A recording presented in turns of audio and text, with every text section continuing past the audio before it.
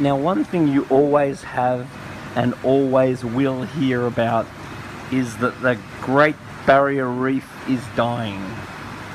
Now, in my experience, all hoaxes and hype that the Great Barrier Reef is dying is a political stunt. Now, what the politicians arrange is for isolated studies to be done on certain reefs that may be affected by various problems. They then conduct isolated studies on other areas to show evidence that their policies and their plans that they're implementing are working, in order for politicians to look to be saving the Great Barrier Reef. Now, let me assure you that the Great Barrier Reef is the most fertile and diverse and energetically amazing ecosystem in the world, and its ability to bounce back from natural phenomena and to evolve, diversify and change is absolutely unbelievable. Now, you may remember in something like the late 90s where the crown of thorns starfish was destroying the Great Barrier Reef. There was funds set up left, right and centre, and they were doing everything they can to stop the destruction of the Great Barrier Reef by the crown of thorns starfish. Now, as it turns out, post crown of thorns problem studies have actually showed that nothing humans did impacted the crown of thorns starfish. We did not create that problem, and we did not fix that problem. Crown of thorns starfish decimating reefs is something that has happened over millions of years, and it is something that will continue to happen occasionally in isolated areas over millions of years. Now, it is not unlike a bushfire in the Australian bush. Now, the Australian bush is prone to bushfires. The bushfire goes through and decimates the Australian bush.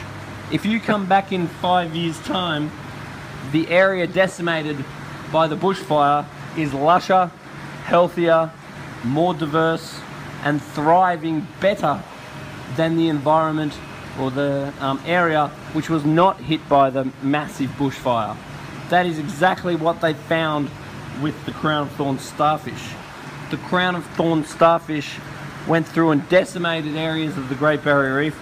Then in their studies 5 years later, once the crown of thorns dissipated themselves, they found that the areas hit by the crown of thorns starfish was healthier, more diverse and better than the environments or areas that were not hit by the crown of thorns starfish.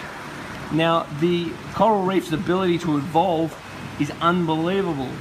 So people are freaking out about global warming, for example.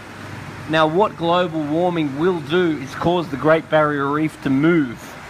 So if the temperatures of the sea are rising, that means that the corals in the north will be disadvantaged and areas will die off. But in the south, the warmer temperatures will allow the coral reefs to thrive and effectively move. So the coral reef will come south. So that will be very good for Sydney waterfront prices, I'm sure.